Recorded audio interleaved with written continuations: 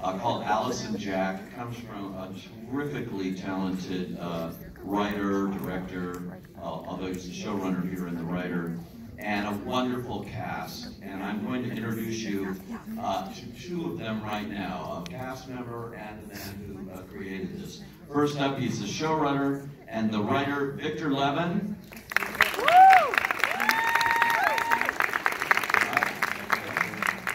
And she is internationally recognized as one of the finest actresses out there, actors working today. Please welcome as Alice, ANDREA RISEBOROUGh.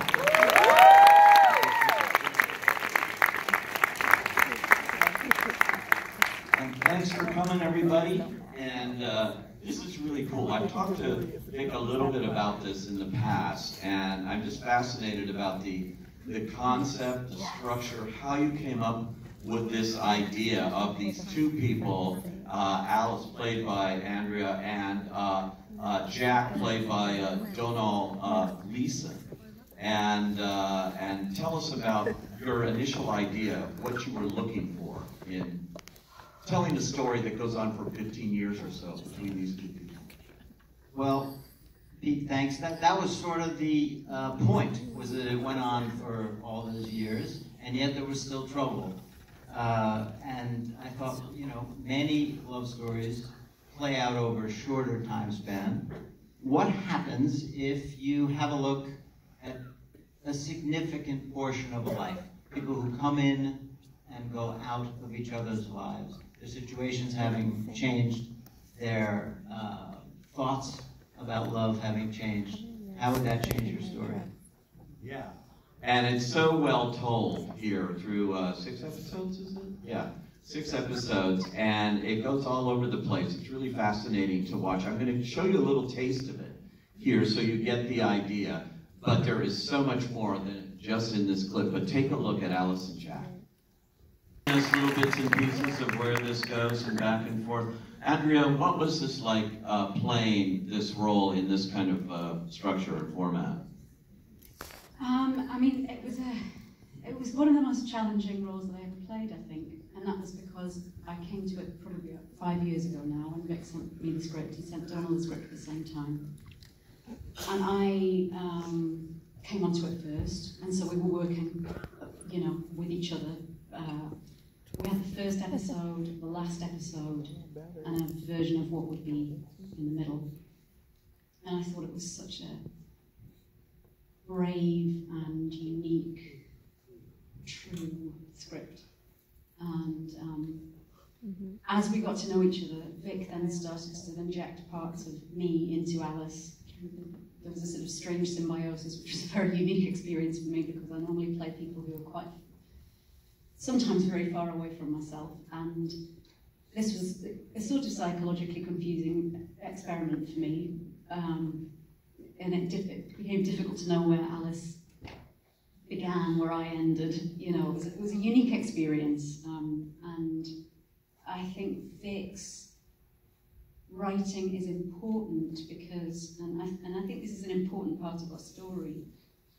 You know, there are people who respond to this sort of writing and they say, we just really would love the protagonists to be very straightforward and likeable and held to ridiculously high moral standards, and I'm so sick of seeing that myself. I know that when I'm in love, I'm a total idiot and have no ability to behave like an even remotely normal human.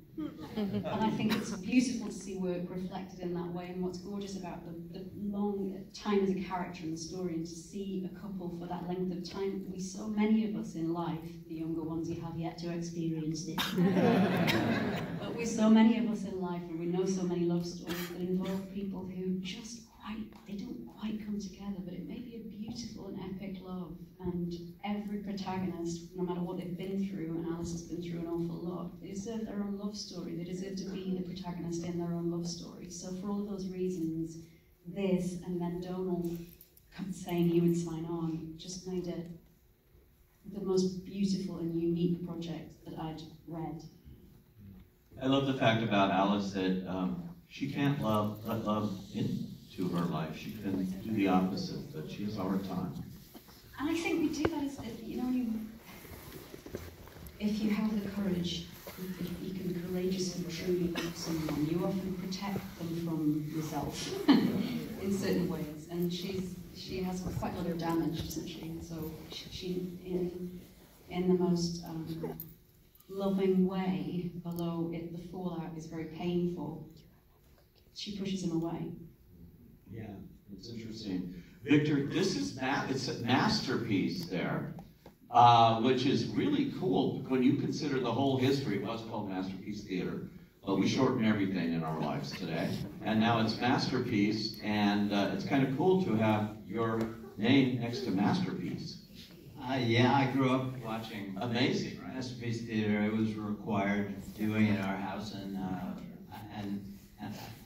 you know, as I've said all along, one of the many reasons I miss my parents so much is that they would have been so happy about that.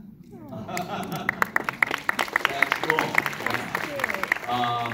Talk about the structure. She mentioned the first script and the last script were written, but the middle part was not, and that's how you as a writer approached this, that you knew how to start it and you knew how to end it. And talk about that process. It's unique. Well, it doesn't have giant story moves in it, so it lives and dies on execution. And I thought the best way to put a good foot forward was to actually write as much of it as I could realistically before I asked someone such as Andrea and Donald to even have a look at it. I didn't want them to be hearing a conversation about it. I wanted them to be reading the thing itself. I mean, it takes almost as much time to pitch it anyway, for God's sake, driving all over the place. You might as well just create an asset, write the thing, show them what the dialogue feels like, show them who the characters are, and then everyone knows what it is.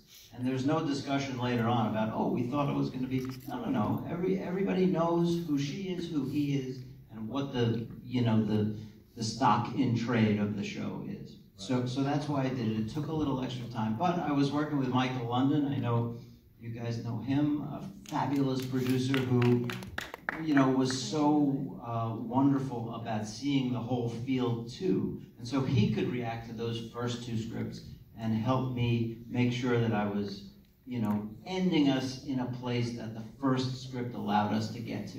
And then, it was a prose document for the stuff that was in the middle. Here are the events. It wasn't very long, right? Maybe 5-6 pages.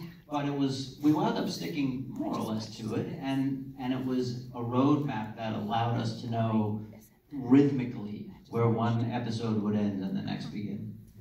Cinematically, did you have any inspirations, movies you may have seen that you'd like to do? I know we've talked before about that, and movies we love and things, but what were yours? Well, I'm always in favor of inscrutable Europeans, but this time we found an inscrutable Scandinavian, very different. And Juho Kuosmanen, whose work I know you know, a fabulous director, a winner of the Cannes Film Festival, maker of 2 incredible films, wanted to do it because Andrea wouldn't let him say no. You should talk about what you did to... About Stalking Juho. Yes, the Stalking Juho, which is our next film, by the way. I love Vic's script so much, and it was originally, interestingly, set in New York, and we relocated to London, and so there's been a really interesting journey with it. But as I read it, I was thinking, wouldn't it be just so fantastic if it were captured in the most raw, cinematic way?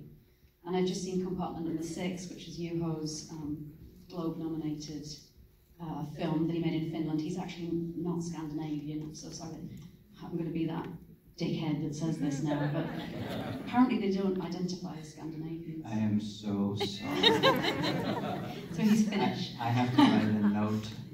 It's adjacent. It's adjacent.